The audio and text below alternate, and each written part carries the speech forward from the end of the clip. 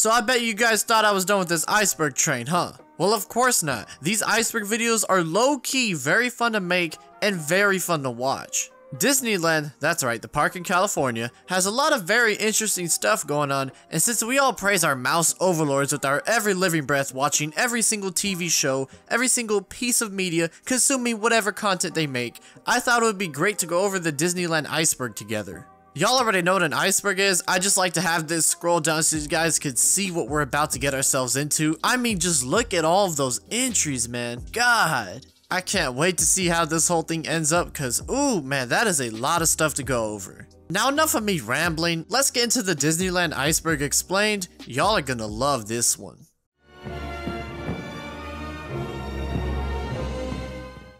Hidden Mickeys are a representation of the Mickey Mouse symbol, you know, the 2 ears and the big head. If you see one of those, you think to yourself, hey, that looks like Mickey Mouse? Well, it is Mickey Mouse. They're usually hidden, well, rather plainly hidden in plain sight at the Walt Disney Parks and Resorts, most commonly found on attractions while you're walking through the line. Some of the storefronts, they shape their stuff to be in the shape of a hidden Mickey. There was an episode of George Lopez called George Goes to Disneyland where there was a contest held and whoever found the most hidden Mickeys would win a trip to Disneyland. And in the game Kingdom Hearts 3, there's an emphasis placed on them. They're called lucky emblems instead, but basically you would go and find it, take a picture of it in game, and it'd be used to unlock stuff such as the game's secret ending. Tony Baxter is the former Senior Vice President of Creative Development at Walt Disney Imagineering, and he was responsible for a lot of designs of the rides throughout the park, such as Big Thunder Mountain Railroad, Star Tours, Splash Mountain, the Indiana Jones Adventure. He was even responsible for some of the building of Disneyland Paris and remodeling Fantasyland and Tomorrowland in Disneyland. He actually first worked as an ice cream scooper in Disneyland in 1965 at the age of 17, and as the years progressed as he went to college, he began to get noticed by the Walt Disney Imagineering group and eventually grew through the ranks and became the senior vice president. In 2013, he announced that he'd be stepping down from his role as vice president, and now he remains as a creative advisor and a mentor to the new generation of Imagineers that are hired by Disney. Mark Davis was an American artist and animator for the Walt Disney Animation Studios. He is best known for being the man who drew Cruella de Vil, Maleficent, Tinkerbell, and Cinderella. He even worked on a couple of rides at Disneyland, such as a Haunted Mansion and the Pirates of the Caribbean. Davis passed away on January 12, 2000 at the age of 86, and his works are still being remembered even to this day. Club 33 is a private dining club where the rich and famous go to on their trips to Disneyland so that the crowds don't overwhelm them and they have a place to relax. Pictures are not allowed, but a couple of them get leaked every now and then, and you can take a guess on how it looks. It is a very good looking club. You can tell that it's one of the places where, yeah, the rich and famous would go, and it's one of 2 places in Disneyland that actually serves alcoholic beverages. In 2014, there was a remodel of Club 33, so some of these pictures might be outdated, so this is your only chance to really get an idea of what it might look like. There is rumored to be a 14-year waiting list for new memberships, so you guys have plenty of time to save up your money for when the time comes. Captain EO was a science fiction film shown at the Disney theme parks from 1986 to 1998. The movie stars Michael Jackson, was written by George Lucas, and directed by Francis Ford Coppola. The movie tells the story of Captain EO heading to a planet to deliver a gift to their supreme leader. Captain EO and his crew get captured, but they escape by using the power of dance and song, and at the end of the movie, everybody's all happy and stuff. They do some dance, basically kind of like a small musical kind of deal. The show ended in 1998, but in 2009, soon after Michael Jackson's death, Disney brought the show back in place of Honey, I Shrunk the Audience, named Captain EO Tribute. It was the same exact show, except this time it had tribute in the title. On December 6, 2015, the last showing of Captain EO was shown, and since then it has not been seen in any of the Disney parks. I was lucky enough to catch this show about 2 times when me and my family went to Epcot a couple years ago. Now it's gone. I remember enjoying it a lot, but it's kind of weird knowing that I saw something that not a lot of people my age saw now, and the only way to see it is through a lot of bootleg copies on YouTube, or maybe the eventual full release that you might find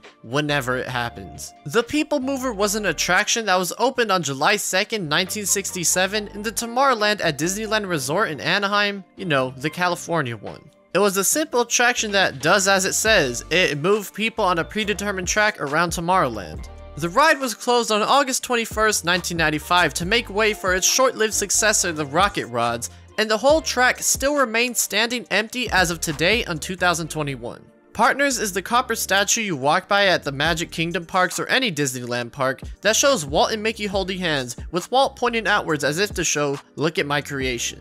It was made by Blaine Gibson, who is known for making the face molds for the Haunted Mansion attraction, as well as Pirates of the Caribbean. Currently, there are 5 partner statues located throughout the Disneyland parks: Disneyland Resort, Walt Disney World Resort, Tokyo Disneyland, Walt Disney Studios, and Disneyland Paris. Griffith Park is said to be the location where Walt Disney came up for the idea of Disneyland. He saw his 2 daughters playing on a carousel and thought to himself, why can't all the family have fun and not just the children?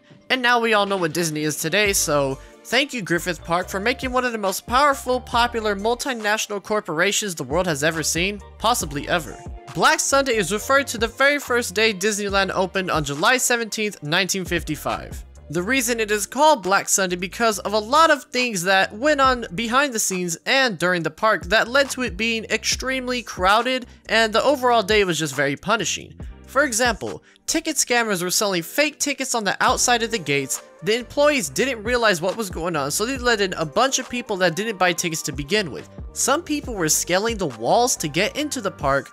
The worst local traffic jam in history along the Santa Ana freeway happened. Thousands of guests were coming to the park. The 3 restaurants were slammed. The water fountains didn't work, and women in heels kept getting stuck in the freshly laid asphalt, which was melting in the 100-degree heat. Basically, everything that could have gone wrong went wrong, and yet the park was still a massive success, and we all know how it's going today. Haunted Mansion Holiday is a seasonal overlay of the Haunted Mansion attraction at Disneyland and Tokyo Disneyland that blends the settings and the characters of the original Haunted Mansion with Tim Burton's The Nightmare Before Christmas in the mix. The attraction tells the story of Jack Skellington visiting the Haunted Mansion on Christmas Eve, trying to bring Christmas cheer in his own twisted way. The Haunted Mansion would close in late August for the renovations, and from September to January you're able to ride the ride at Disneyland and Tokyo Disneyland, not Walt Disney World as some people might think. Bob Gurr is an American amusement park ride designer and an Imagineer. His most famous works was for Walt Disney's Disneyland and its subsequent sister parks.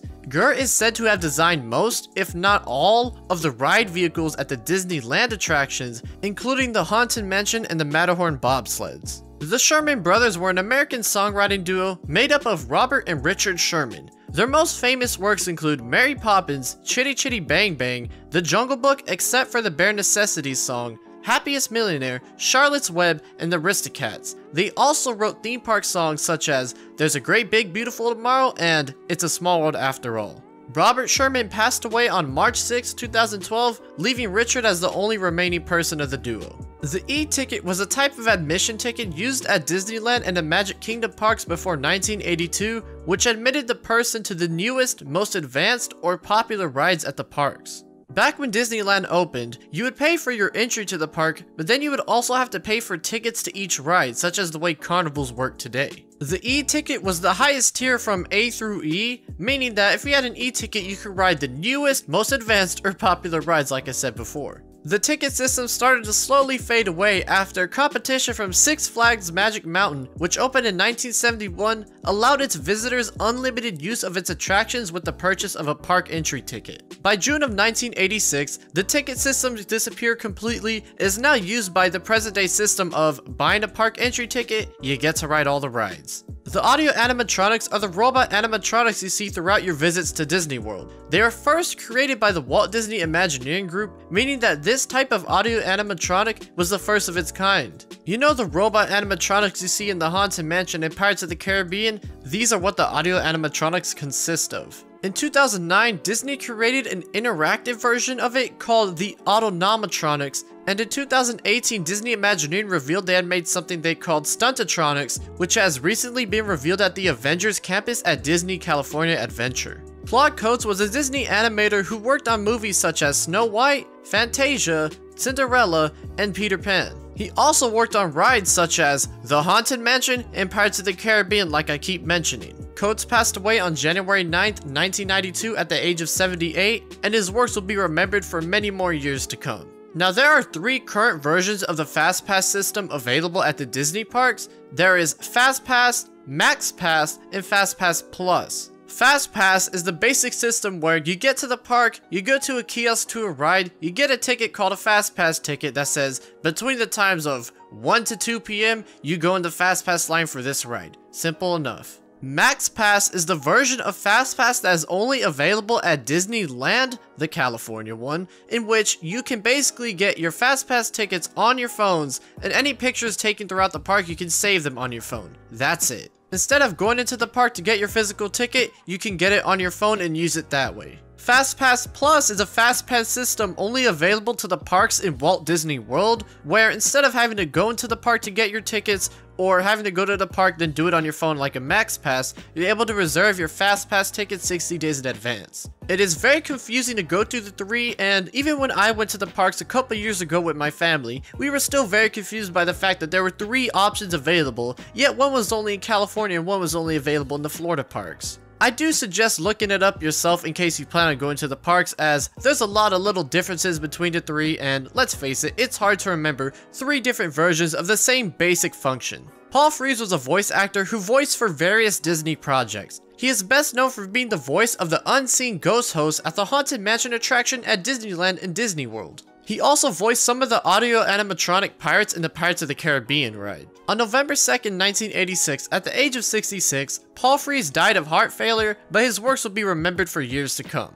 Dole Whip is a type of ice cream that was introduced by the Dole Food Company in Walt Disney's Enchanted Tiki Room. You make it with a scoop of ice cream, some pineapple juice, and some crushed up pineapple all mixed together. Since 2013, Dole Whip has been made with exclusively vegan ingredients and has always been gluten-free. I've never had it myself, but I like ice cream, I like pineapple, so it probably tastes really good. Remain seated, please. Permanece sentados, por favor, was a safety spiel heard on the Matterhorn bobsleds ride by Jack Wagner, the announcer. Remain seated, please. Permanecer sentados, por favor. It's one of the more famous lines heard in Disney history, and is actually heard for a second in Toy Story 2 by the Barbie doll. Slow down! Remain seated, please.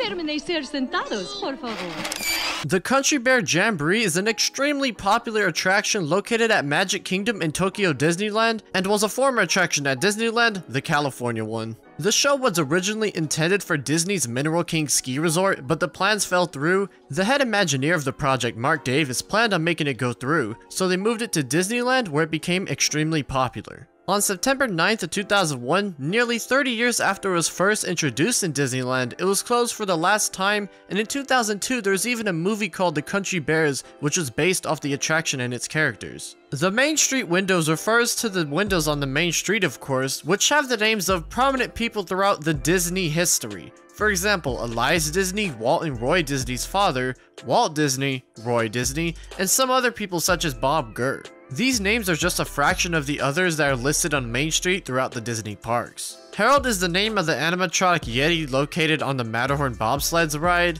On January of 2015, the ride went under refurbishment, and when it reopened on May of that same year, Harold was also updated as well. Walt Disney Imagineering is where the magic happens. These are the people that create all the rides, animatronics, everything having to do with Disney, the Disney parks. All the ideas go through these people, and they design everything. It was formed in 1952 with the task of designing Disneyland, and since then they've been designing everything having to do with any Disney park. Illustrators, architects, engineers, light designers, show writers, and graphic designers. If you have some sort of skill, some sort of passion for making things, Walt Disney Engineering is something you should have on your list. Inventions was a 2-story exhibit in Tomorrowland at Disneyland, where it basically showed off near-future technologies. Some of the attractions include the Kitchen of the Future and the Office of the Future. I very vaguely remember going into this, but I remember it was just for basically an AC break and nothing more, because most of the stuff that was shown as the future was outdated. They did have this cool Xbox row at one point though, which I wasn't able to use. If I was able to use that, I would have had a blast at Disneyland. Around 2013, the Invention Center turned into more of a meet and greet for Star Wars and Marvel characters, and in 2015 it closed officially.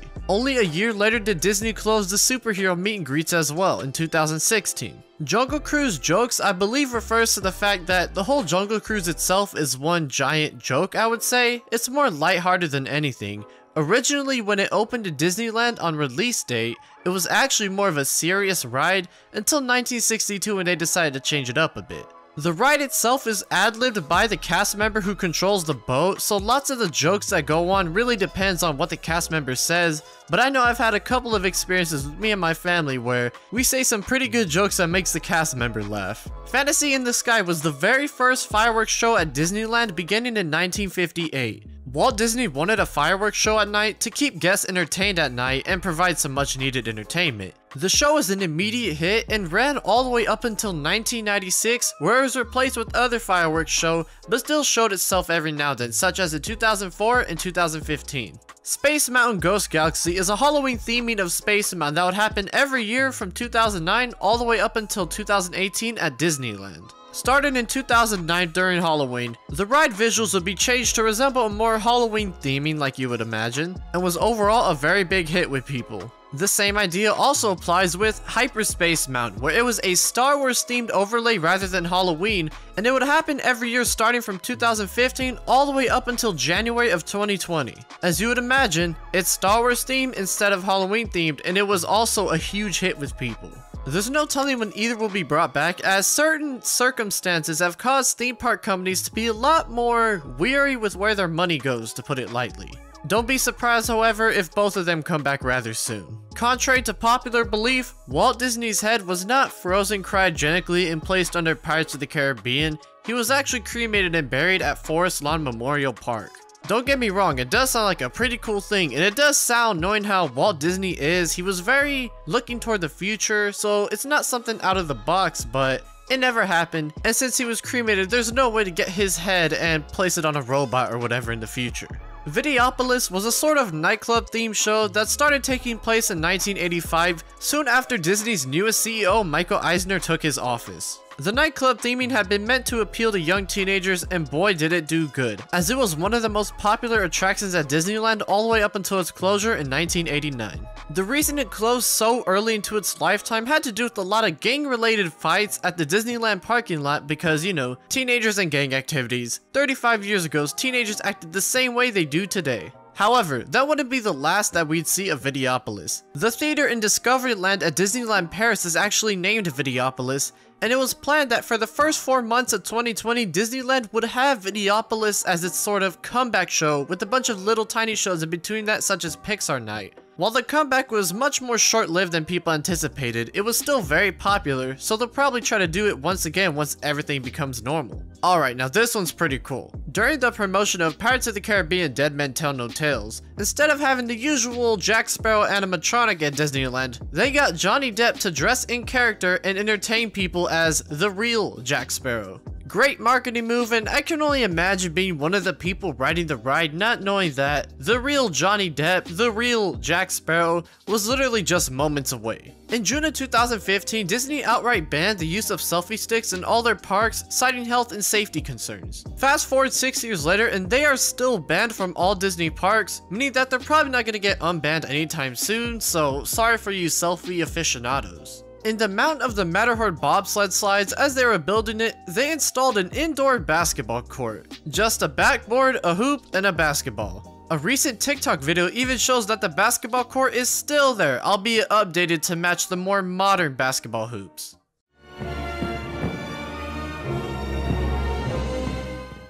The 1964 New York World's Fair is mostly remembered for a lot of innovations by Walt Disney himself. For example, prototypes of It's a Small World, the Carousel of Progress, and the People Mover system were shown to all the people who went. There were rumors after the fair that Disney would use these ideas in a Disneyland park on the East Coast that never came to fruition, instead moving everything over to Disneyland back in California. Only a couple years later, when Walt Disney World opened in Florida, did these ideas come to full fruition. As you walk into Disneyland, if you look up to your left right before you get to Main Street, USA, you will see the apartment that Walt Disney was living in whenever he was working on Disneyland. The reason the apartment was built is because Disney was working on Lady and the Tramp as well as the Disneyland park at the same time, and it became a hassle for him to go from his house to the semi-completed park to the studio in Burbank and then back to his house. The apartment was made as his home away from home, as he didn't have to drive all the way back to his house if he was very tired after working at Disneyland, and at the same time it made his job a lot easier, and even now it's seen as one of those secret attractions or whatever you want to call it by some people.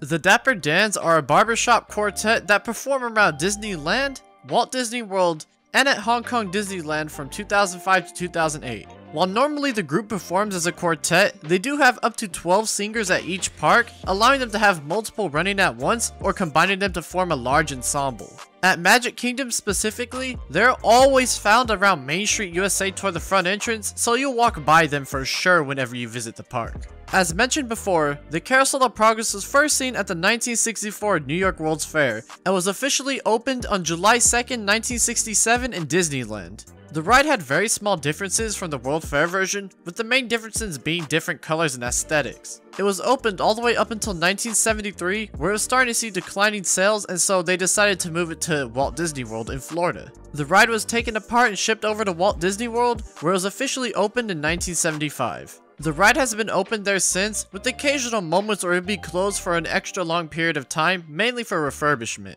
The ride that replaced the Carousel of Progress in Disneyland was called America Sings, and only 9 days after it opened, there was a terrible accident. 18-year-old hostess Deborah Stone was accidentally crushed to death between two walls of the building between 10:35 p.m. and 10:40 p.m. As the stationary and rotating wall came to a close to each other, Stone either fell, stepped backwards, or tried to jump from one stage to the other as it began to move forward, and she was caught in between and unfortunately crushed. Her death was shortly pronounced thereafter at 11 p.m. Her family sued for the death of their daughter and got a small settlement in return, and Disney stepped up the safety in the area, installing lights where all the walls meet each other, as well as making the walls able to break away in case something were to happen like that again.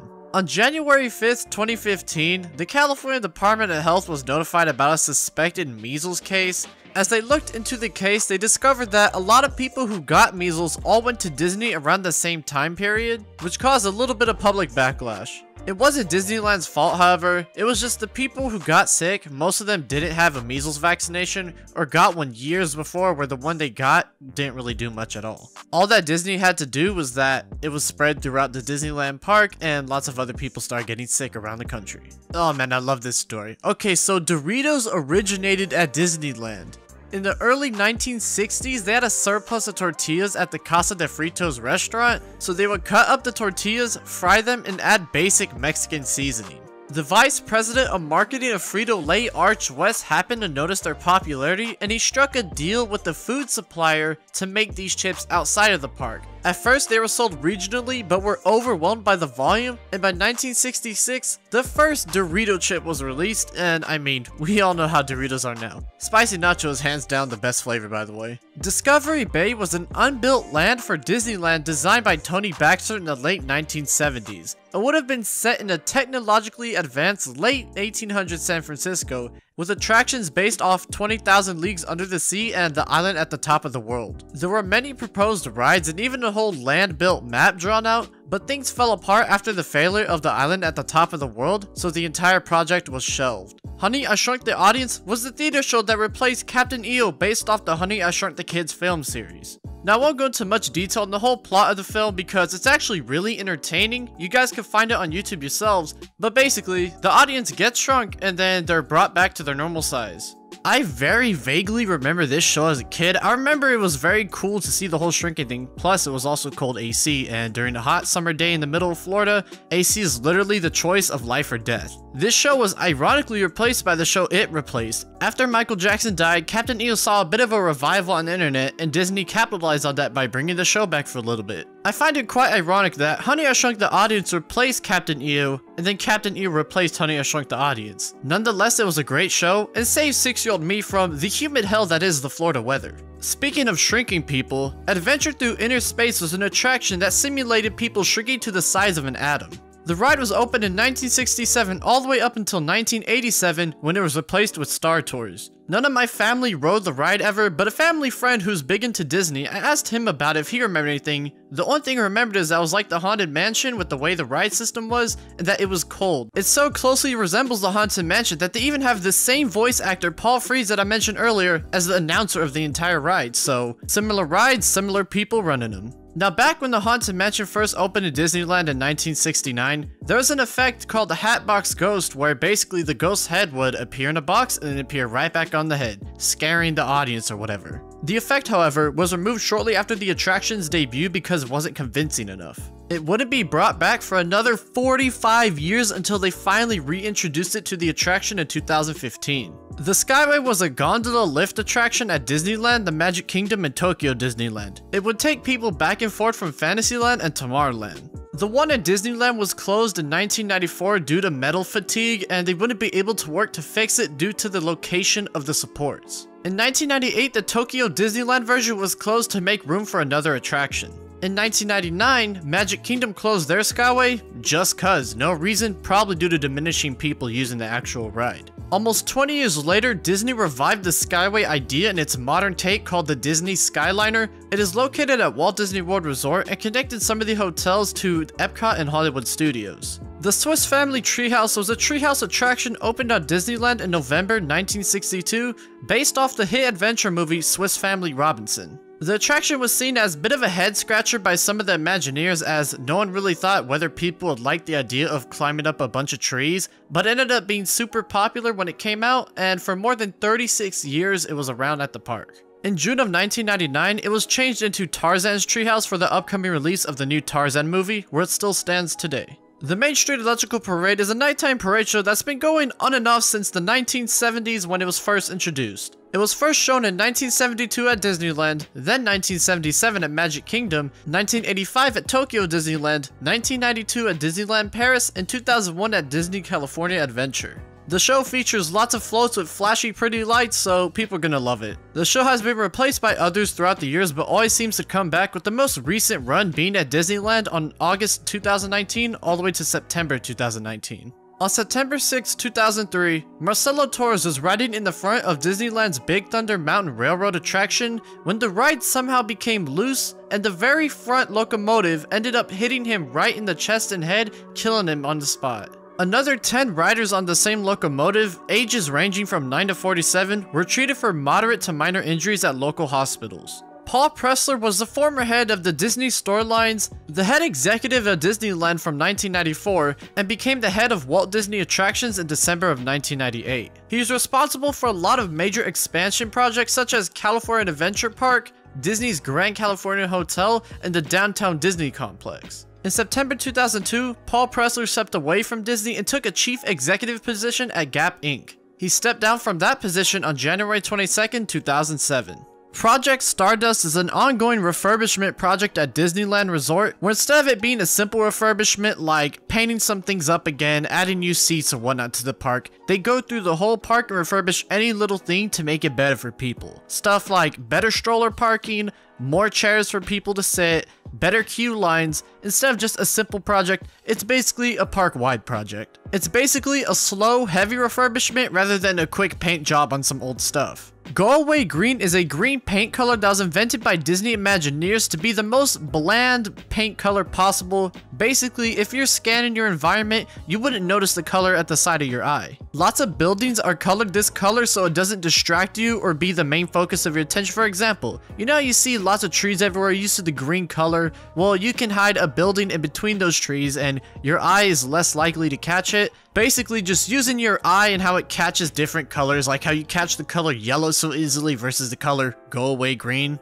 They also have a color called Blending Blue, which is basically Go Away Green for the ground, Blending Blue for the sky, cause blue sky, green ground, you get it? The Mine Train Through Nature's Wonderland was a railroad attraction at Frontierland at Disneyland, which featured audio animatronic animals in a natural desert, kinda like a chill little ride. It was replaced in 1977 by Big Thunder Mountain Railroad, which, let's face it, that ride's way better. The Mike Fink keelboats were small boats that navigated the rivers of America at Disneyland and the Magic Kingdom. They were basically small boats that people could go in and kinda go through the artificial river. On May of 1997, one of the Disneyland boats started to rock to its side and it capsized, causing minor injuries to the people who were on it. The boat eventually returned as a prop on the Tom Sawyer Island, and the Magic Kingdom version closed in 2001. There was no official reason given for the closure, but it's safe to assume because they were very old rides, as the one in Disneyland opened on Christmas of 1955, and the Magic Kingdom one opened on October of 1971. Big Thunder Ranch was an attraction at Disneyland in California. They had an outdoor petting zoo, a walk-through log cabin, and a variety of scenery meant to create the atmosphere of a western ranch. It was located in Frontierland near Big Thunder Mountain Railroad, of course. In January of 2016, the entire land was closed to make way for Star Wars Galaxy's Edge. The Matterhorn bobsleds, which were built together by Aero Development and Disney Imagineering, was the first tubular steel roller coaster in the world. Speaking of aerodynamics, they were founded in 1946 and came into contact with Disney in 1953 when he was trying to build his theme park. They would go on to design many of the rides when the park first opened. As decades passed, they slowly lost their hold on the amusement park industry and filed for bankruptcy in December of 2001. Vekoma is another amusement park ride manufacturer who got their first step into the amusement park industry with help from Aero. The most famous rides that they've made at Disney is Big Thunder Mountain, Space Mountain, and the newest Tron Light Cycle ride at Shanghai Disneyland. Billy Hill and the Hillbillies were a music group that performed at Disneyland for 24 years. They would mostly perform bluegrass country-like music to the crowd to enjoy, but also mixed in a couple of rock and rap with it as well. On November 2013, it was announced that Billy Hill and the Hillbillies would retire in January of 2014. In late 2013, however, some of the members decided to make their own group called Crazy Kirk and the Hillbillies. They planned to have the same music comedy style and members of Disneyland's Billy Hill and the Hillbillies, but performing outside of Disneyland instead. They currently perform at Knott's Berry Farm. Push the Talking Trash Can was a robot-controlled trash can that would walk through Tomorrowland at Disneyland and Magic Kingdom. It was popular with park guests because, I mean, dude, it's a walking trash can in the park. That's pretty funny. You're gonna expect a bunch of Disney characters to see a trash can just walking around. Push made their first appearance in February of 1995, all the way up until February of 2014 when it was retired by Walt Disney World. Carnation is a cafe located on Main Street, USA in Disneyland, California. It originally opened up as just an ice cream parlor before venturing into more comfort foods such as fried pickles, waffles. Walt's chili was one of the items, which was the actual recipe that Walt Disney used when he was alive. Basically just junk food heaven. Walt Disney's college program sounds like what it is. You get your college tuition paid off so long as you work at Disney. You had the choice of one of 4 complexes until they were closed in March 2020 due to the worldwide issue at hand. As recently as June 2021, the program was confirmed to be coming back to Orlando, but there's no news whether it'll be coming back to Anaheim. The no one dies at Disneyland rumor basically has to do with, let's say someone has such a bad accident that would certainly kill them, Disney would somehow keep them technically alive up until they stepped right off a park property, then they would die. Obviously we know that's not true because of the 2 stories we went over earlier, but it's one of those weird rumors that kind of goes around. Mr. One Way is said to be a ghost haunting Space Mountain at Disneyland. Apparently you run into him, he's not wearing clothes that look up to modern standards, and the next thing you know he's gone. That's literally it. It's probably just one of those rumors to keep kids on their toes and to spook them out as they're waiting in line because those lines can get very, very long. On Main Street, USA, Disneyland, California, there is a half red, half white light bulb. I find it funny knowing the perfectionism of all the Disney Imagineers that they just did this for the light bulb instead of just, you know, ordering it just a tad bit to the left for each other bulb, but hey, it works and people like it.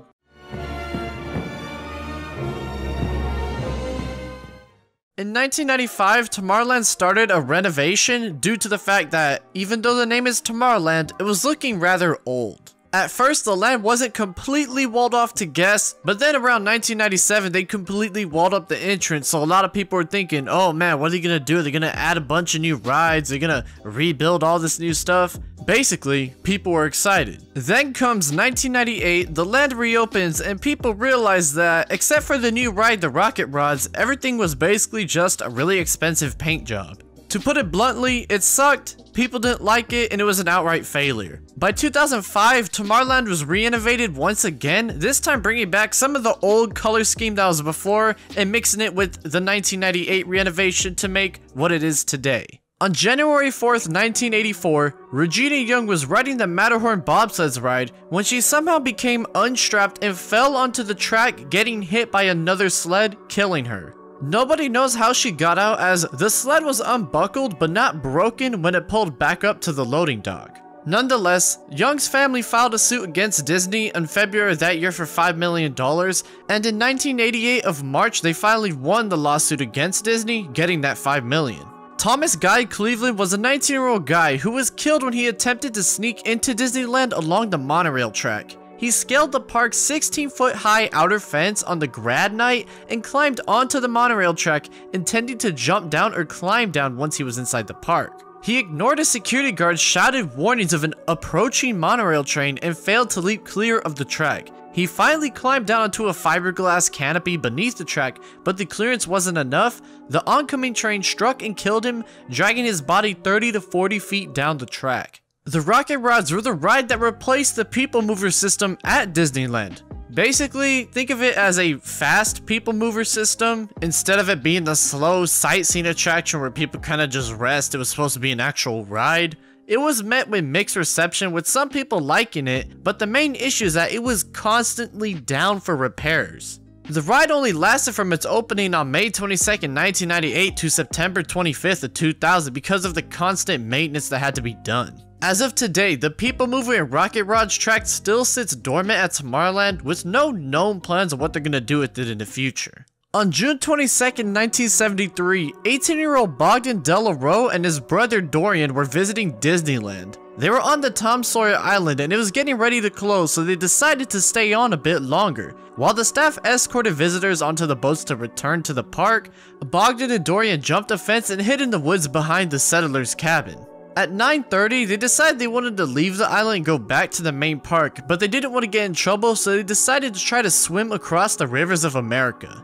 Dorian didn't know how to swim, so Bogdan tried to carry him across the river, but about halfway through, Bogdan slipped and drowned. Dorian was able to doggy paddle until a staff boat spotted him and helped him up. Bogdan's body was found later the next morning. We do know that the Delarue family did try to sue Disneyland, but it is understood that Disneyland was cleared of any wrongdoing, as it was the two kids who decided to hide out and break the rules in the first place. So right around when the Pirates of the Caribbean ride was basically finished, they gave Walt Disney a walkthrough and he loved it. However, the design team was disappointed by their fake skeletons that they used, and they wanted it to be a bit more realistic. So they hit up some of their friends at the UCLA Medical Center and got some props from them from the anatomy department. As years progressed and technology improved, they were eventually able to replace these real skeleton bones with the fake ones, but apparently there's still maybe one or two remaining on the ride. Nobody knows for sure. The Disneyland of Walt's imagination is a giant model of Disneyland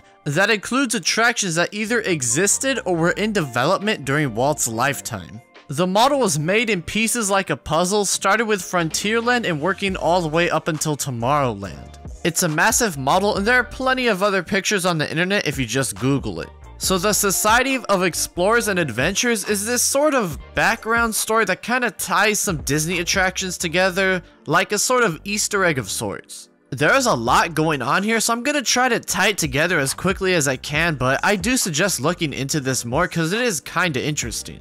So it was inspired by the Adventures Club at Walt Disney World's Pleasure Island, but didn't make its first official appearance until Tokyo Disney Sea opened. One of the attractions at Tokyo Disney Sea was the Fortress Explorations, which gave the whole backstory to the Society of Explorers and Adventurers. In fact, the Tower of Terror ride at Tokyo Disney Sea is actually themed after one of the members in his New York waterfront mansion, rather than the Twilight Zone theme that a lot of people know about.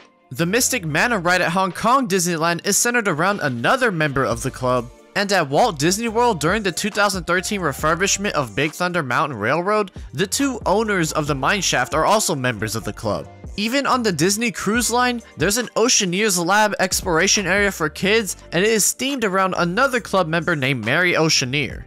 Basically, the Society of Explorers and Adventurers kind of ties all the theme park rides together, and that's really interesting. I never even knew about this until I started doing research for the video. Former First Secretary of the Communist Party of the Soviet Union Nikita Khrushchev took a trip to the United States on September 15th in 1959 to have a meeting with President Dwight D. Eisenhower. The meeting was going well as they took him on a tour through 20th Century Fox Studios in Hollywood, but things began to unravel when 20th Century Fox President Spiros P. Surkis made some remarks to Khrushchev about the Soviet Union and how capitalism will be overall. Khrushchev and his famous temper started to flare, and he claimed that Surkis' remarks were part of a campaign to heckle him during his trip to America.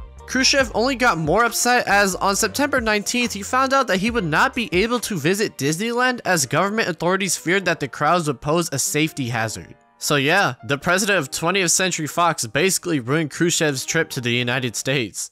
Disneyland and Walt Disney World are the only two theme parks in the United States that have no-fly zone designations. Nothing can fly below 3,000 feet and within 3 miles of both parks. This right here is the official no-fly designation for Disneyland as well, so good luck to reading all this. On Christmas Eve in 1998, Llewellyn Fee Dawson and his family were waiting in line to board the Columbia, a replica of the 18th century tall ship and one of the park's tamest rides at Disneyland. As the ship approached the dock, an employee flung the mooring line around the cleat on the still-moving boat. Under the strain, the bolt securing the cleat to the boat sheared off, hurling the piece of metal into the crowd. The cleat broke the worker's ankle before striking Dawson and his wife, and 2 days later Dawson was taken off of life support after being declared brain dead. The family filed suit soon after, and on October 5th of 2000, they officially settled with Disneyland over the case. While the settlement is still confidential to this day, it is estimated that they got about $20 million to $25 million after they settled. The Chicken of the Sea pirate ship and restaurant was a Disney landmark from 1955 up until 1982, although they changed the name to Captain Hook's Galley when the Chicken of the Sea dropped its sponsorship in 1969. As the name suggests, it used to sell a lot of tuna stuff such as tuna sandwiches, tuna burgers, or even a tuna pie. In 1981, Disneyland began work on their new Fantasyland, and there were plans to move the pirate ship over to the It's a Small World promenade. Unfortunately, they weren't able to, and by summer of 1982, they'd completely disassembled the entire thing.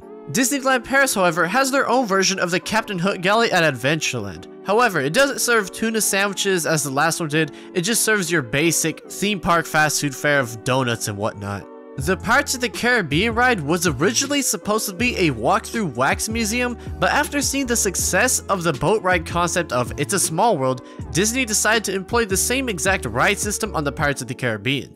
During the development of the Haunted Mansion ride, Imagineer Rolly Crump was spitballing a couple ideas around when he decided to make a sort of walkthrough showing off a bunch of weird artifacts. Walt Disney himself liked the idea a lot, and it was initially supposed to be a sort of lobby area for the Haunted Mansion where guests would walk by and see a bunch of weird things on the walls, but as time went on, it started to become the main attraction.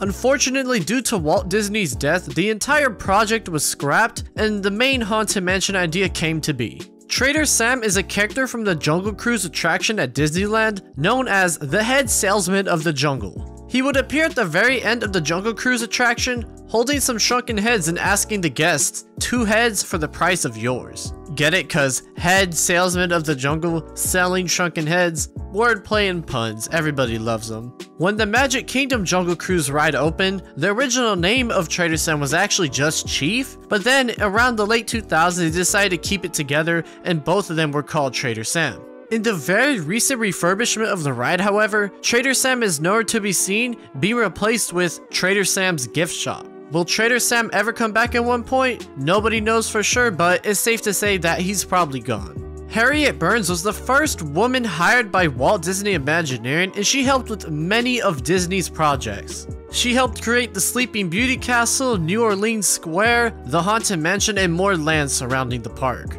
She retired from Walt Disney Imagineering in 1986, was given her own window and display in 1992, and eventually passed away on July 25th, 2008, at the age of 79. In 1980, while at Videopolis at Disneyland, Andrew Exler and his male date Sean Elliott were escorted off the premises after security guards intervened on their homosexual fast dancing and told them, "This is a family park, we do not put up with alternative lifestyles here." Andrew sued, and the legal matter was dragged out into court for 4 years until May of 1984, when a Superior Court judge ruled that Exler's civil rights were impinged on by the guards. Just another instance of how the world was different 41 years ago.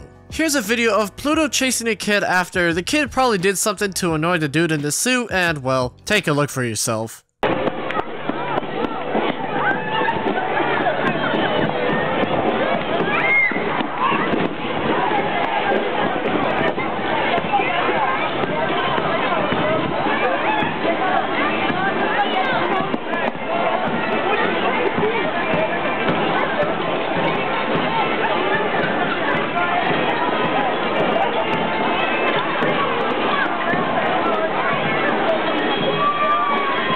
Man, imagine wearing that suit for hours on end in the humidity that is Florida. Oh my god. On September 3rd of 1994, 75-year-old Joachim Chi-tu jumped from his balcony on the 9th floor room at the Disneyland Hotel. There were 2 suicide notes found, one in English and one in Chinese, directing people to call a Southern California relative by their phone. The Carrollwood Pacific Railroad was a personal rideable miniature railroad that was in Walt Disney's backyard at his house. As a little kid, he was always fascinated with railroads and wanted to become a train engineer like his father's cousin, who drove trains all around the entire country. Come the near future, and Walt Disney, you know, the guy made Disneyland. He had a lot of money to spend, so he makes his own personal railroad in his backyard. Articles about the railroad appeared in several magazines, and a bunch of people were interested in Walt Disney's personal railroad system, so they would go over to his house and he would invite them to ride it and occasionally drive the train. In early 1953, somebody was driving the train too fast and caused it to derail. It had its whistle broken and a jet of steam stretched across the ground, which minorly burned a 5-year-old girl. Fearing any future accidents, Disney officially closed down the Carrollwood Pacific Railroad, and in 1964 the entire track was removed as well. John Hench was an American artist, designer, and director at the Walt Disney Company. He worked for them for 65 years, helping design many of Disney's attractions and theme parks. He also worked on a couple of animation projects as well. For example, he was one of the first people to work on Destino, a project which began in 1945 and was not completed until 2003. He was the lead developer on the hydraulic giant squid in 20,000 Leagues Under the Sea. He was also the official portrait artist of Mickey Mouse, painting the company's portraits for the 25th, 50th, 60th, 70th, and 75th birthdays. He led the design for Tomorrowland, the Adventureland buildings and walkways, New Orleans Square, Snow White Grotto. He designed Space Mountain at Magic Kingdom. Basically, the dude was busy during those 65 years at Disney. Hench would pass away on February 5th, 2004 at the age of 95. So a little known fact about Disney is that the trash cans are all located about 30 feet apart from each other. Now the story goes that Walt Disney and his team removed the trash cans on Main Street and were handing out candy and snacks to people as they entered, and they would watch those people eat the candy and eat their snacks and see how long it would take until they just dropped on the floor, and it was about 30 feet. Also, another cool Disneyland trash can fact, they were actually the first ones to use the covering bin with the swinging lid, where you push it, drop your stuff in, and the lid comes back. I never knew that. They literally invented one of the most popular trash can receptacles ever. So a quick rundown of the Yippies. The Yippies are not your average angry political protesters. They would go out of their way to be more attention-grabbing than most people. For example, one of the things they claimed they were going to do, they threatened to levitate the Pentagon by performing an exorcism on a makeshift altar outside the building to cast out the evil they felt resided inside. What I'm trying to say is they were very vocal against things that they did not like. On August 6th of 1970, the Yippies walked through the gates of Disneyland intent on having their voices heard. They were angry about Bank of America's involvement in the park, they were a sponsor of Disneyland and a supporter of the Vietnam War, but they were also mad about the overly restrictive park rules like the dress code. At the time, miniskirts on women and long hair on men were not permitted. Disneyland was prepared for the protesters, calling in 150 Anaheim police officers to help throughout the day in case things got a bit bad. Nothing was really happening till about 4 p.m. when the Yippies got into Tom Sawyer Island and started to replace the Stars and Stripes flag with their own Yippie flag. They were also trying to get reactions out of the tourists on the Mark Twain riverboat and the Mike Fink keelboats by chanting slogans like "Free Charles Manson" and "Legalize marijuana." Things got heated when somebody tried to take down the American flag at the Disneyland Railroad Station, and that's when a bunch of arrests were made, 23 in all. The park was closed early at 8 p.m. instead of the normal scheduled 1 a.m. time as an attempt to control the pandemonium. This is just one of the very few instances where the Disneyland Park had to close early. The Flying Saucers were a ride that opened at Disneyland on August 6, 1961. The way it worked is that you would get in your little saucer yourself and air from the ground below would push up and you'd be able to lean around and move going back, forth, left, or right. The ride was popular with guests, but it was closed on September 5th of 1966, with the reason being that the technology just wasn't that good and it was constantly breaking down and was said to be one of the worst maintenance headaches at Disneyland, so the technicians just called it. The idea of the flying saucers came back when Cars Land opened at Disney California Adventure on June 15th, 2012. Luigi's Flying Tires was the same exact concept, except more modernized. Unfortunately, the ride itself just wasn't that good, and Luigi's Flying Tires was permanently closed on February 15th, 2015. Fun fact, me and my family were actually there when Cars Land opened, and I remember riding this ride. Yeah, it was pretty bad. We waited like 3 hours and only on there for like a minute. I'm not exactly sad that it's gone, but hey, you know, 50 years later, they try to do it again. The world clock was a landmark at Tomorrowland when Disneyland opened in 1955. It was a clock that would tell time of every single time zone in the world by the hour. When New Tomorrowland opened in 1967, the world clock was gone and no one really knows where exactly it went. The world clock would come back as a mural in the Innovations Pavilion at the Innovations Dream Home, which opened May 2008 and closed February 2015. Old Fantasyland of 1974 looks relatively the same. The main difference is the obvious change of style as people wear new things throughout each decade, and the fact that there were lots of things added in the future that weren't seen now. It's still interesting to see that the main part and what drove Fantasyland altogether is still the same today, even 47 years later. Rainbow Ridge is a fictional mining town that serves as the setting of Disneyland's Big Thunder Mountain Railroad in the previous Mine Train Through Nature's Wonderland attraction. You could see it in the backdrop of the loading area for the ride. In 1977, when the attraction was closed, much of the town was demolished for Big Thunder Mountain. A few of the buildings were retained, and the town was given the name of Big Thunder.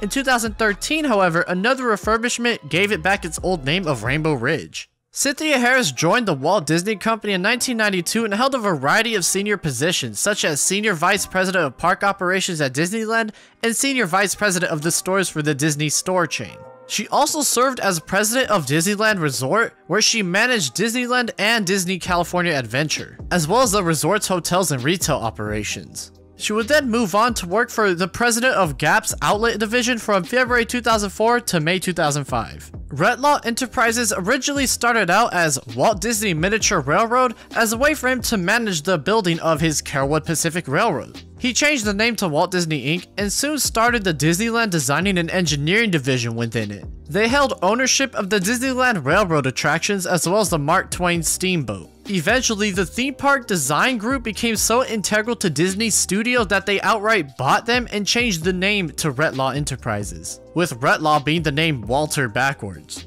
They just held a bunch of television stations and real estate holdings afterwards, and in 2005 they're officially gone. Ronald Reagan was an American actor and politician who served as the 40th President of the United States between 1981 and 1989. Although he didn't appear in any Disney movies during his acting career, he did host the grand opening of Disneyland in 1955. And as you could probably guess, he is one of the presidents you can see when going through the Hall of Presidents at Disney.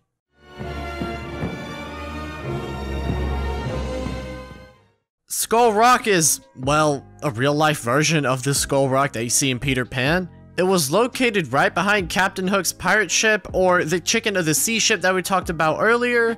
It was a Skull Rock that you would see and people would take pictures of. As we heard before, during the building of New Fantasyland, the pirate ship was taken away, and so was Skull Rock. It could no longer be seen by anybody. However, there is a Skull Rock remaining in Disneyland Paris, and you could walk in there and even take a picture inside of it, which is pretty cool. Mark Maples was a 15-year-old boy who was the first person who was killed at Disneyland. He was riding the Matterhorn bobsleds, and at the very peak of the mountain, he decided to unbuckle his seatbelt and attempt to stand up.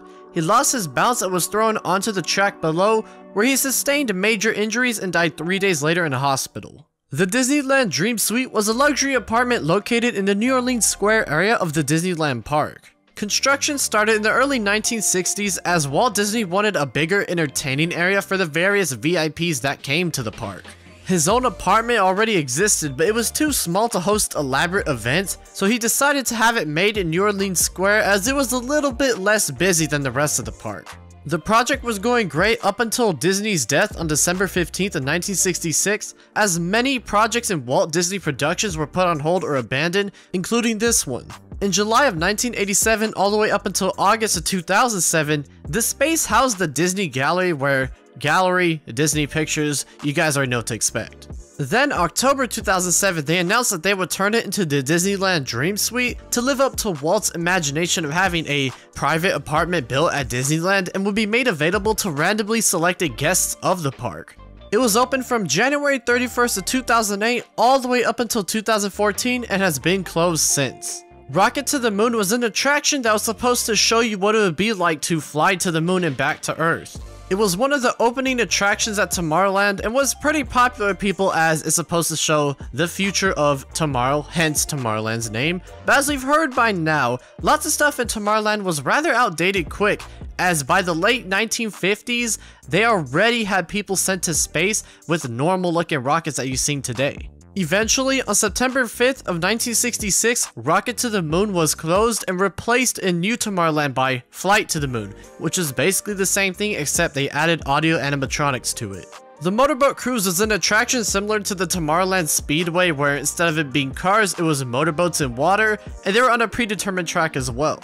It opened up in 1959 and it was a pretty popular hit as it was a lot different than the rest of the rides as there wasn't much Disney memorabilia going around. It was kind of like just cruising through a river.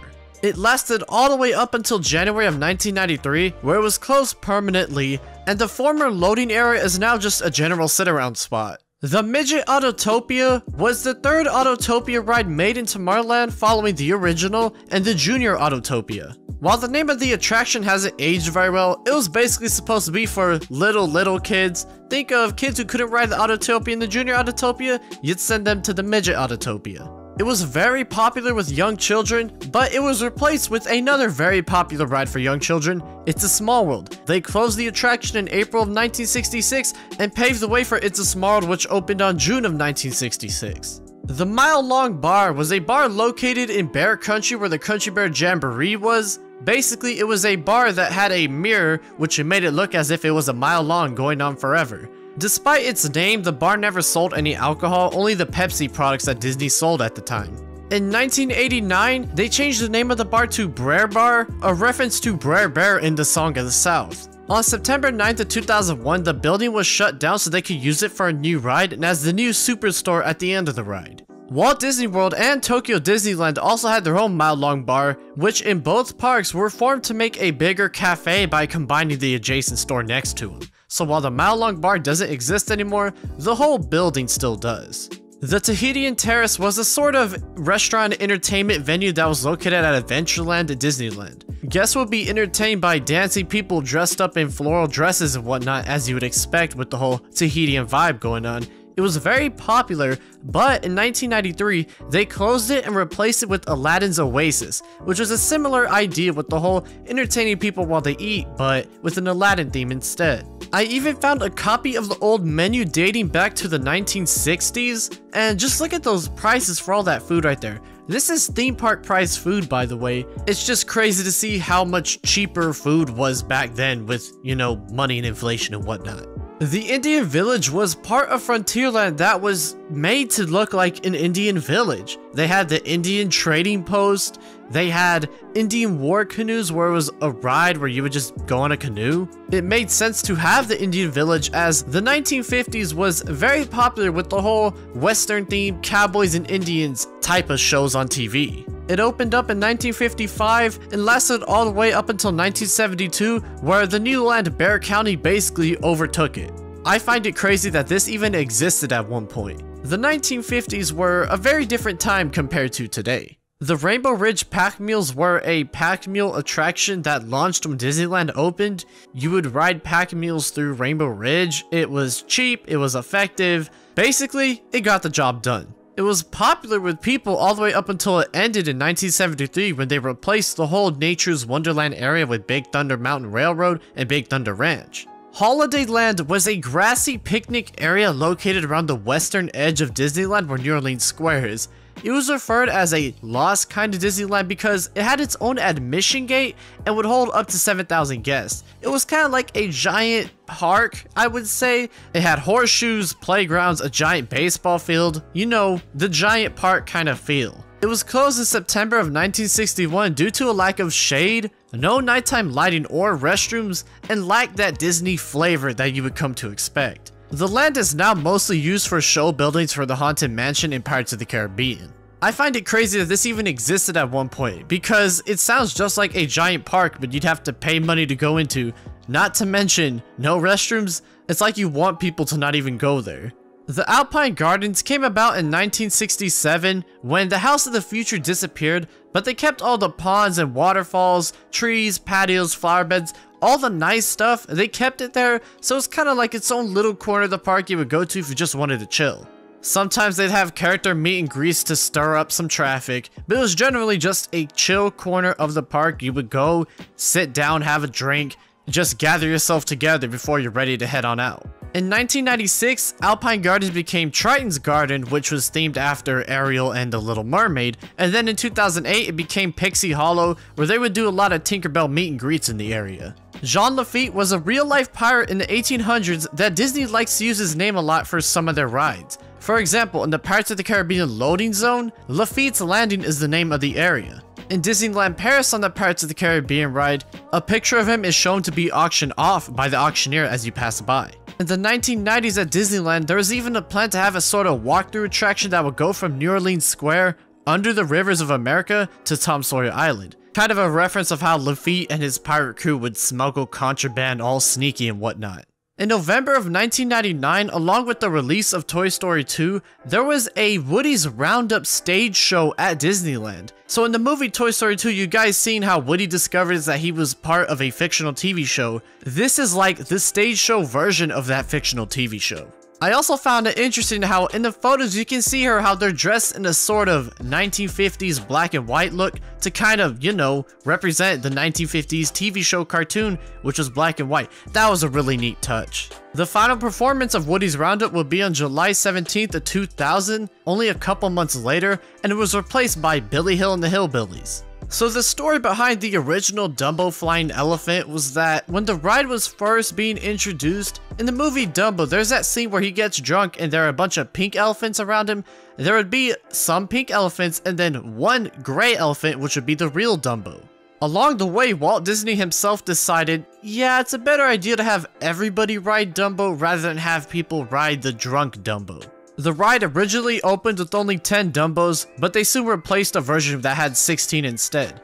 It is also the only ride to be found at every single Disney theme park. Circle-Rama is also known as Circle Vision 360, is a type of film technique where you'd have 9 separate cameras in like some giant circle, all showing the projections on 9 different screens. It was a very immersive way to have the entire room you're in filled with nothing but cameras so you can see whatever show you're trying to show. It was patented by Walt Disney himself and was first seen at America the Beautiful at Disneyland. The area now spaces the Buzz Lightyear Astro Blasters, and you can actually find the original Circle-Rama camera at the Walt Disney Family Museum in San Francisco. There used to be a tobacco shop on Main Street, USA. Of course, in the 1950s, smoking was seen as a sort of luxury item, one of those things you would do if you're fancy and sophisticated.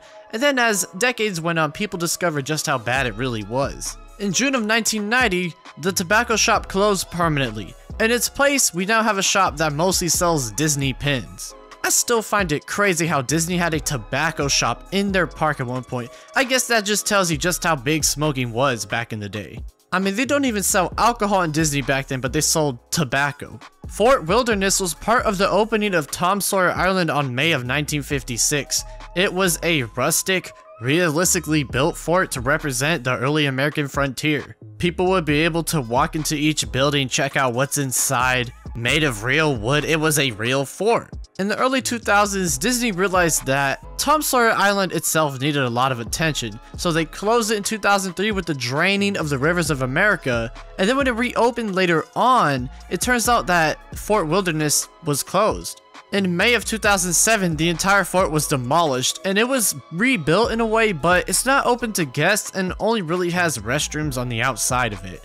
Fort Langhorne in Magic Kingdom is still open though, so for any of you fort explorers, I'd suggest going over there. Holiday Hill was a man-made dirt hill from all the dirt that they dug up while building the castle and digging out the foundation and whatnot.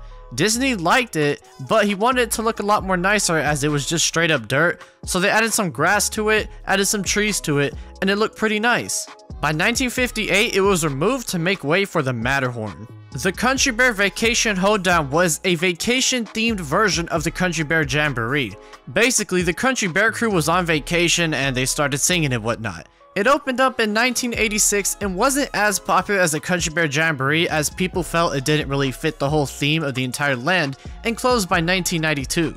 The Country Bear Jamboree soon returned after the closure and has been around since. According to Wikipedia, Walt Disney originally wanted the Matterhorn bobsleds to be a more toboggan ride rather than bobsleds, but they found it a lot easier to introduce the bobsled theming to it. Lilliputian Land was a land that was proposed during the early stages of Disneyland's development. Basically, it would have been a land of a lot of miniature things. You know, miniature forks, miniature plates, miniature trains like Disney's train in his backyard. Disney liked miniature things a lot because he liked the attention to detail that went into it and wanted to share that admiration with other people. It would have been located between Fantasyland and Tomorrowland and would have been, as the name suggests, a land full of miniature things. Unfortunately, the land never came to be. John Newman Jr. was a 48-year-old businessman who jumped to his death from the 14th floor on the Disneyland Hotel on May 5th of 2008. He is one of 3 people to have jumped from the Disneyland Hotel. The final person will be David Dalich, who jumped on the 14th floor as well on July 8th of 1996. Los Angeles Airways was a helicopter airline that was founded in October of 1947. One of the destinations that it would fly to was Disneyland Resort in Anaheim. It was seen as an alternative way to get to Disneyland, as when you enter LAX after getting off a plane, it is a very hectic place to be in, even today. The company would last all the way up until 1971 when, after a couple of fatal crashes, they couldn't get bought out by anybody and were forced to cease operations. Tales of Okefenokee was a ride that was located at Six Flags Over Georgia, but was based off of Walt Disney's Song of the South. It was open from 1967 until 1980, where it currently houses the Monster Mansion. It's crazy to think how this is an early example of Walt Disney's influence on another theme park company entirely. Jack Rather is best known as the man who financed and owned the Disneyland Hotel. Walt Disney asked him to build the hotel after Disney has exhausted all of his credit to build the Disneyland Park. Jack was like, sure, and it became an immediate hit for both people. Disney attempted to buy the hotel and he refused to sell it to them. He owned the building all the way up until his death on November 12th of 1984, and Disney finally acquired the Disneyland Hotel in 1987 when it purchased half ownership of the Rather Corporation and then the other half in 1988, outright buying the entire corporation to get the hotel. Disneyland of 1953. So the story goes that on September 23rd of 1953, Disney was trying to set up a bunch of business people to hear his idea about a theme park. He was worried sick, he had no drawing of the theme park yet, so he decided to call up his friend Herb Ryman, and over the entire weekend for the next 42 hours, they spent all their time just drawing up what Disneyland would have looked like. A lot of what you see in Disneyland today even made the final cut, so Herb and Walt, they were in the zone that weekend. So Disneyland had its own TV show from 1954 to 1958 called Walt Disney's Disneyland. They would show teasers of what they were up to, new sections of the park they might have been opening up, things they were changing.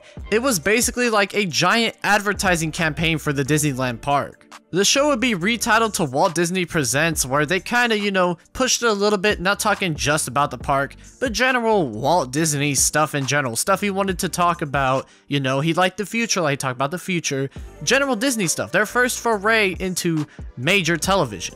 That show would be replaced with Walt Disney's Wonderful World of Color, The Wonderful World of Walt Disney Next, Disney's Wonderful World, Walt Disney, The Disney Sunday Movie, The Magical World of Disney, and The Wonderful World of Disney, which currently is still going on. Walt Disney was the first major film producer to venture into television.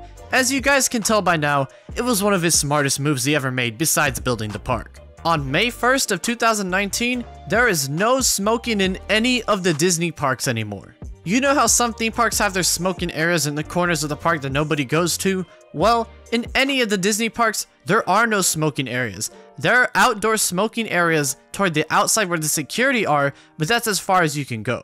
Edison Square was a proposed expansion to Main Street USA, which, by namesake, it would have been a lot of electric shows going on, showing the evolution of electricity and housing, showing off the future of electricity, stuff that Disney would have liked. The idea was interesting, but it was eventually scrapped for more better things. Liberty Street was yet another planned expansion for Main Street USA. It would have featured a mixture of several American cities as they existed during the nation's early years. Basically think of a really old building, and then a modern looking building, and then possibly a building of the future. You know, Disney showing off his general admiration for history and how the future goes. At the very end of the land, they would have had the Hall of Presidents, but as you guys know by now, the plan didn't really go through and the whole idea never came to fruition. At Disneyland, when Walt Disney World opened in 1971, Liberty Street was officially opened where you could walk through and see the Hall of Presidents like Walt Disney dreamed of.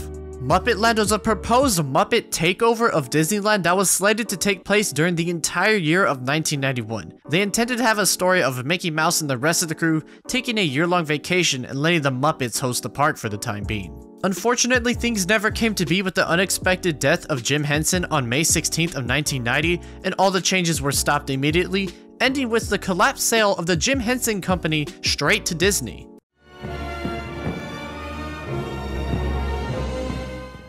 Heinz Haber was the chief scientific consultant to Walt Disney Productions, but before he went to Disney, he was a German soldier during World War II as well as a scientist right after the war. He was brought into the US during Operation Paperclip, which the aim was denying scientific expertise and knowledge to the Soviet Union right after World War II ended. Then, in the 1950s, that's when he became the chief scientific consultant to Walt Disney Productions. He is best known for hosting the Disney broadcast called Our Friend the Atom, which explained nuclear fission and fusion in simpler terms to children. He soon went on with his life after Disney, and eventually passed away on February 13th, 1990. But yeah, Disney had a German soldier that helped promote the advances of nuclear technology to children in the 50s. The TWA Moonliner, sponsored by Trans World Airlines of course, is the red and white rocket ship that you saw outside the Rocket to the Moon ride that I showed you in part 2. It stayed at the park all the way up until 1962 when Trans World Airlines dropped their sponsorship,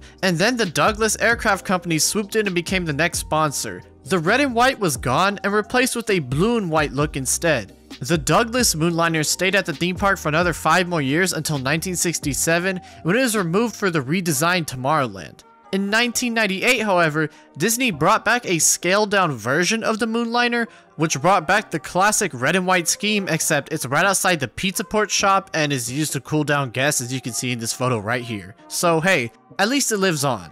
The House of the Future opened up in 1957 and was sponsored by Monsanto. It was basically just a representation of what people in the 50s thought the House of the Future might have looked like. There was nothing else to it, it was just a little house you could look inside.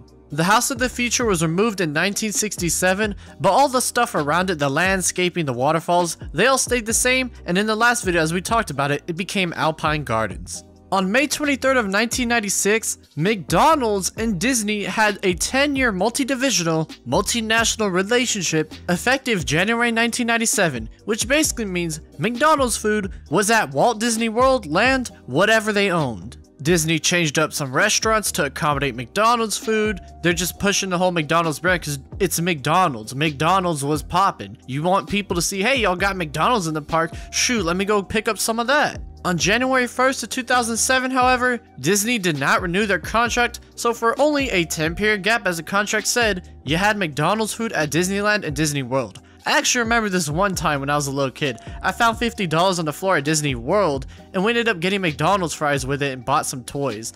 It's so vivid in my head, I'm thinking about it right now. I still remember picking up the $50 bill. So get this, back when Disneyland opened in 1955, they had a bra and corset shop. It was right on Main Street USA, you couldn't miss it, but they sold women's underwear, basically, at Disneyland. And what's craziest of all is that they had a mascot called the Wizard of Bras that represented the place. The shop did not last long at all. In January of 1956, just half a year after it opened, it closed. The glass and china shops next door expanded and absorbed into the intimate apparel shop space, as it was called. The building still sits there today and is known as Fargo's Palm Parlor, but the doors are still closed and it just seems to be a corner of the park you go to when it's really hot and you're just trying to get out of the sun.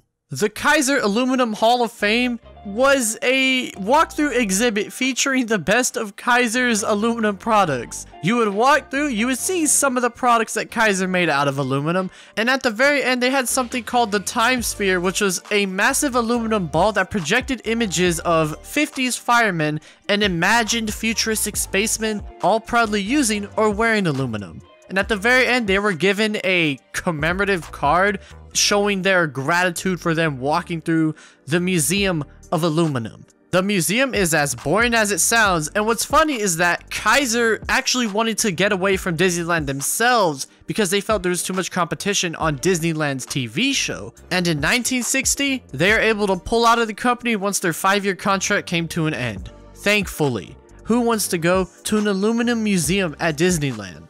The Davy Crockett Frontier Arcade was opened in Frontierland on January of 1956 because it was rather a boring part of the park to go to at the time, and they wanted to spice it up a bit. Its main draw was that you're able to play classic arcade games featuring Davy Crockett and his animal friends, so kind of like a weird half store, half arcade, you can't add a third half, with Davy Crockett all in the mix. An actor dressed as Davy Crockett would show up and even play around with the children, so Davy Crockett was in the mix. It was actually pretty popular and lasted all the way up until 1987 when it was closed for good, and now just a normal souvenir and gift shop takes its place. Cascade Peak was a fake 75-foot mountain that opened along with Mine Train Through Nature's Wonderland, and it was one of the things you would go by as you're going through Nature's Wonderland. Even though the Mine Train Through Nature's Wonderland closed in 1977, the peak still survived another 19 years in the park. By the 1990s, however, the once small, moderate-sized trees were basically overpowering the entire peak itself, not to mention the constant maintenance that it used to have,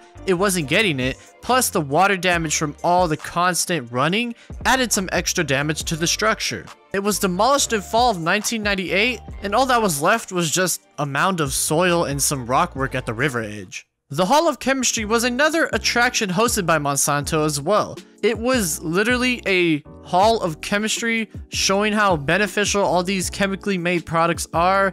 It was just as boring as the Aluminum Museum. Basically, the reason the Hall of Chemistry and Hall of Aluminum even existed was because money was running short and Disney needed some money to, get the park up and running correctly, so he had to take these kind of county fair type exhibits for his theme park. In 1965, Monsanto added a third attraction, the Fashions and Fabrics Through the Ages exhibit, which talks about the history of fashions and fabrics. Boring. Then, somehow, after 11 years, the Hall of Chemistry entirely was closed and was replaced with the fourth Monsanto attraction, Adventure Through Inner Space. The Toy Story Funhouse was an attraction that opened at Tomorrowland in early 1996, and it was gone right before the summer season started that very year. It only had a funhouse, which I can't find any pictures of how it looked like on the inside, and it had a show on the outside that was just a quick little thing to entertain guests. The only thing that I could find of what it might have looked like on the inside is this list of the stuff right here, so I find it crazier that I can't find any pictures of how it looked like on the inside, so for now that'll be something we might find in the future. I mentioned a little bit about Triton's Garden in the last video when talking about Alpine Gardens. Basically, this was themed after the Little Mermaid that had Triton and Ariel, a Little Mermaid themed garden basically. It was eventually replaced by the current Pixie Hollow, so no more Ariel, no more Triton, just a chill forest themed area that is more themed to the general Tinkerbell type stuff. Mary Blair was the artist that designed It's a Small World and had a bunch of murals outside of Tomorrowland and other rides that showed off her artistic talent. Back then though, her art wasn't treated as respectful as it is now. During the 1986 building of Star Tours, one of her murals is being seen destroyed by workers as they make way for a new one, and another mural in 1997 was outright built right over, so while it wasn't destroyed, the preservation of it is probably not the best. Her largest mural, however, is not located at any of the Disneyland parks. It is located at Disney's Contemporary Resort at Walt Disney World when it opened in 1971. It continues to delight guests that pass by it, showing the timeless, classic art style that Mary Blair had. So the Order of the Red Handkerchief goes like this. In 1960, the Rainbow Caverns Mine Train was expanded and renamed the Mine Train Through Nature's Wonderland. The ride operators of the original ride, however, were considered some of the best in the park because they were able to ad-lib the entire ride themselves, all without any sort of recorded audio and anything. When the attraction came back, they found out that lots of new people were hired as operators, but they wanted to feel special and to show their significance from the rest. So to stand out, they started wearing red handkerchiefs as part of their costumes. They were told to stick to their correct costumes, but not to be discouraged by park authority or whatever. They let the handkerchiefs hang in their back pockets to show others their distinct role among the normal cast members. By February of 1964, a charter had been made to bring in a select few of those original mine train operators together into a semi-formal organization known as the Order of the Red Handkerchief. Basically, it was a way for the old heads to show the newcomers that, hey, I'm the real deal, I'm the one who's better than you at this job. Still neat though.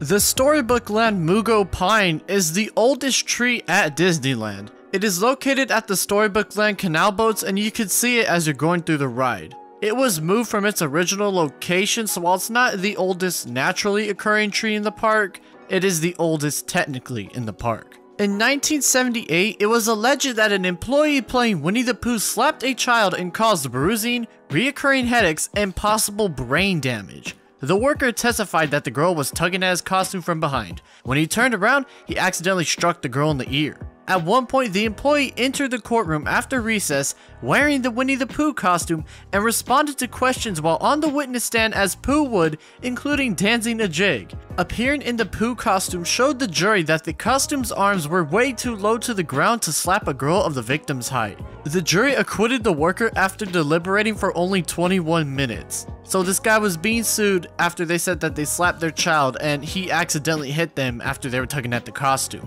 It's crazy that the dude went in the costume. I mean, it makes sense going as the costume show that, hey, these arms are too long to reach the girl.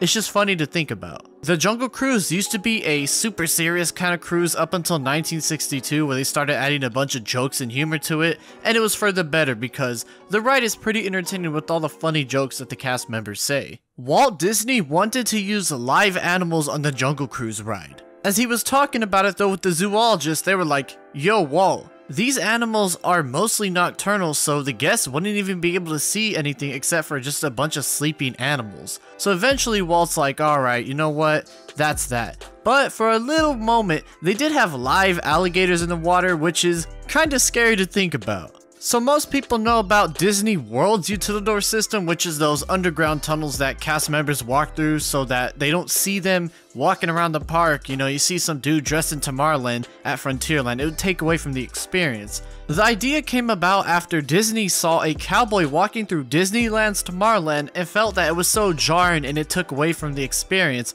but he wasn't able to make it in Disneyland already because everything had already been built. Eventually, when Walt Disney World opened, they were able to build the Utilidor system, which has been used since the 70s. Now, Disneyland's Tomorrowland has their own version, which might be a nod to the fact that Walt Disney saw the cowboy at Tomorrowland, or maybe it was literally the only place where they could build a feasible Utilidor operation over at Disneyland. Eddie Soto was the former senior vice president of concept design for Walt Disney Imagineering. He got his first start in the theme park industry working at Knott's Berry Farm as an assistant project director, and then worked for Universal Studios Hollywood and Six Flags as well, designing rides there. He caught the eye of Tony Baxter, who asked him to work for Walt Disney Imagineering, and was hired as the show producer and designer for Main Street USA at Euro Disneyland. It was 1994 when he finally got the Senior Vice President of Concept Design designation, and he helped make rides such as Indiana Jones Adventure for Disneyland, and was directing the master planning of Tokyo Disneyland for up to 3 years.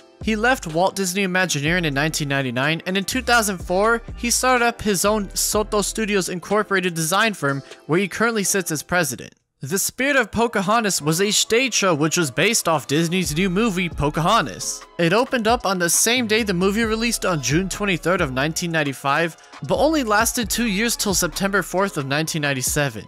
It was mainly just a show to promote the movie, as it was seen to be a rather enjoyable stage show, but judging by its quick 2-year exit, it's safe to say that Disney was just trying to promote the movie as much as they could. Harrison Price was a research economist who specialized in how people spent their leisure time and resources. He guided Walt Disney in the setting and development of Disneyland and Disney World. He started working for Walt Disney in 1953, producing studies with the development of potential theme parks. He considered several locations in Southern California, but decided that Anaheim would be the best location considering accessibility, climate, and projected profitability. He even did research for a Disney park on the East Coast, including Florida, New York, and Washington, D.C., before deciding that Orlando, Florida would be the best site given its mild winters. It's safe to say that Price is one of the main reasons why Walt Disney was successful in the theme park industry to begin with, as he chose Anaheim and he chose Orlando.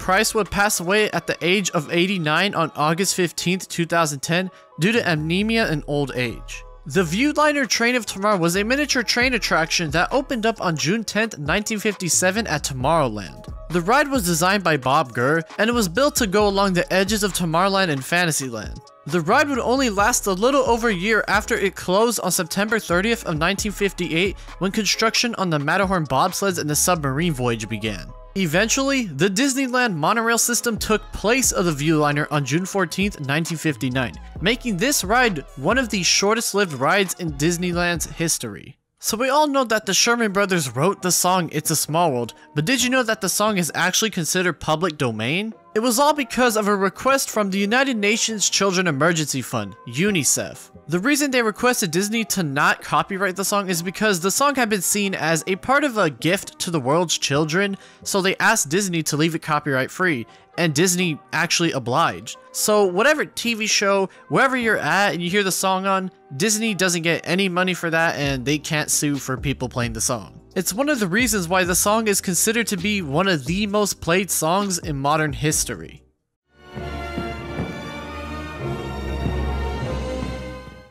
So right after the Tahitian Terrace closed, Aladdin's Oasis took its place.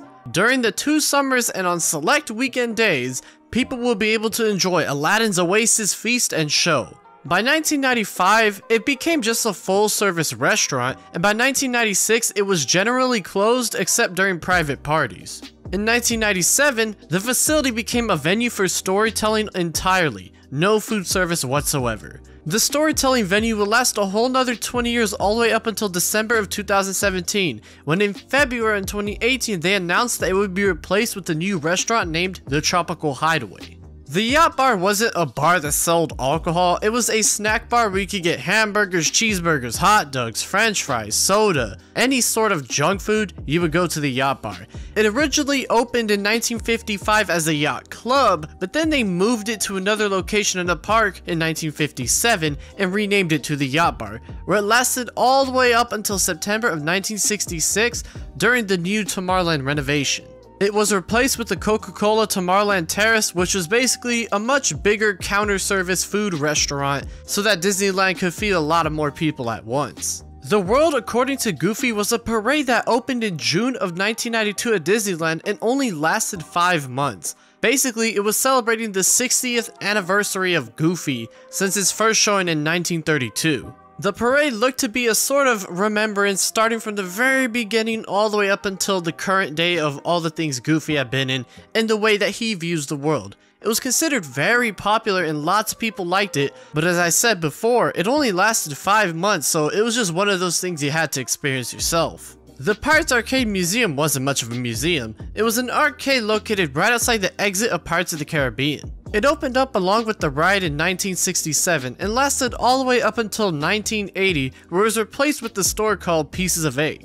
It makes sense why. Arcade games started becoming a little bit outdated, and so Disney wanted to sell more merchandise, make more money, you turn it into a store. On It's a Small World, there is a moon and a sun in every single room you go through. As the lyrics say themselves, there's just one moon and one golden sun. So next time you ride It's a Small World, make sure to scan the room very carefully to see if you can find each moon and each sun.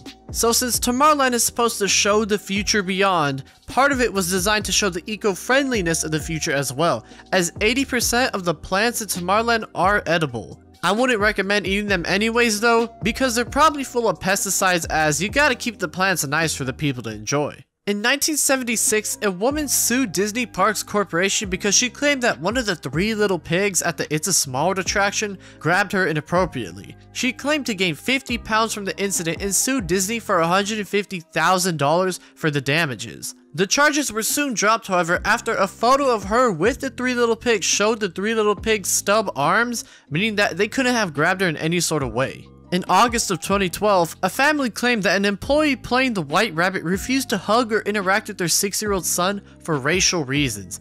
They claimed that the character interacted with white and Asian children, but not their child. Disney did offer an apology letter and park passes to the family, but they refused the offer and filed a lawsuit as Disney would not confirm whether the employee was still employed. The lawsuit was settled on December 30th of 2013. So Mickey Mouse Park was the original envisionment that Walt Disney had for an amusement park. The idea started off as a small Mickey Mouse sort of carnival, not much of a theme park, but just a general better looking carnival, as carnivals and parks at the time were seen as rather shady and seedy places where people would hang out and do a lot of unappealing things. What started off as a small railroad and a couple of rides turned into Walt Disney trying to buy 10 acres of land both north and south of his house, outright turning the carnival idea into a full-fledged theme park. In September of 1952, however, the Burbank City Council rejected Walt's proposal. As I said before, it became more than just a small little carnival, it became a giant amusement park, and the city did not want to deal with all of that. Walt was frustrated but not defeated, and he soon started building his Disneyland Park in Anaheim, and we all know history after that. In September of 2018, Obama was doing a speech at Disneyland, and he mentioned that during his time in college, he was kicked out of the park for smoking on the Skyway. A few of us were smoking on the gondolas. Well, no, these were cigarettes, people. As we're coming in, there are these two very large Disneyland police officers. And they say, "Sir, can you come with us?" And they escorted us out of Disneyland. Even former presidents were breaking the rules when they were young.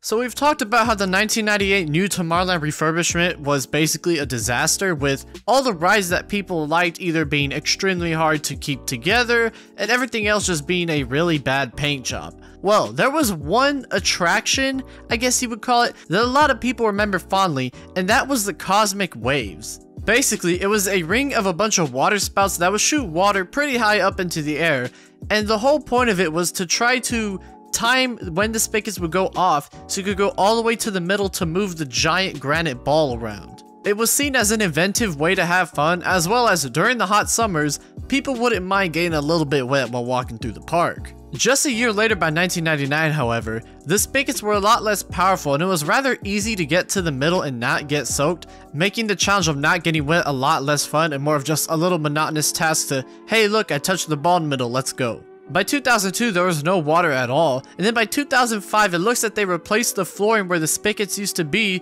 and it was just general flooring with the ball in the middle of Tomorrowland. And then in 2009, Disney planted some trees around the ball, so it's a little rest area where you would put your kids and they just move around a giant granite ball. So there are upside down orange trees planted at Disneyland. In the Jungle Cruise, there's a group of orange trees that most people wouldn't recognize because Bill Evans, the landscape architect, planted them upside down. He thought they looked good as exotic jungle branches, and if you don't notice the branches looking out of place, I think he thought well. So remember the Holiday Hill, the giant piece of dug up dirt that turned into this weird man-made hill that lots of people used to go onto just to get a general chill, relaxed vibe? Well, during its time in the park, it also became known as a lover's lane, much to Walt Disney's dismay. Was this one of the reasons it was taken out of the park? Perhaps, because if Walt Disney didn't like it, you know well that his whole team is trying to make him as happy as they can. They're looking for any excuse to get rid of it.